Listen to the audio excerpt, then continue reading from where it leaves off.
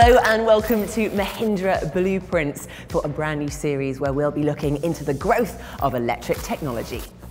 We'll be putting the spotlight on Mahindra's new developments and finding out how it uses its ABB FIA Formula E team to take knowledge from race to road. Now, when we talk about Formula E, we think of highly charged racing in electric cars with an extremely high voltage battery powering the electric motors. Which is of course correct, but there are also numerous systems like the braking system, sensors and other critical electronics that actually rely on a much smaller, low voltage battery to power them. And Mahindra, together with their partners Renesas, Voxdale and Umicore, have actually built a high performance, low voltage battery. So Nikki, to give you an idea of the battery, it looks a little something like this. Oh wow, very cool. So can you just explain to me, Jake, how does it actually work? So inside there are two stacks of 4 cylindrical lithium-ion cells. Now together the cells produce the voltage needed to operate the electronics.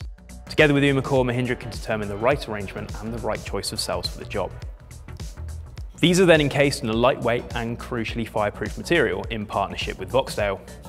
Renesas meanwhile supplies the electronics, which manages the distribution of power to the low voltage systems on board the car. But those electronics are highly sophisticated and they can detect their own faults as well, so it's constantly monitoring things like battery temperature, voltage and current, just to ensure that the battery remains safe and usable. Which is something we talk about in Formula E all the time. So can the electronics actually intervene if any of those become too high? Absolutely. So if the battery temperature gets too high, you experience something called thermal runaway, which is when the battery temperature goes up and continues to rise and rise. And that's not something you want. So with a solid state contactor switch, the battery switches off and it's kept safe and the battery remains protected. And that's how Mahindra uses its second battery to manage all of the onboard system aboard its lightning-fast M6 Electro race car. Well, Jake, thank you very much for giving us a few more insights into the new battery developments here at Mahindra, and do stay tuned for more blueprints.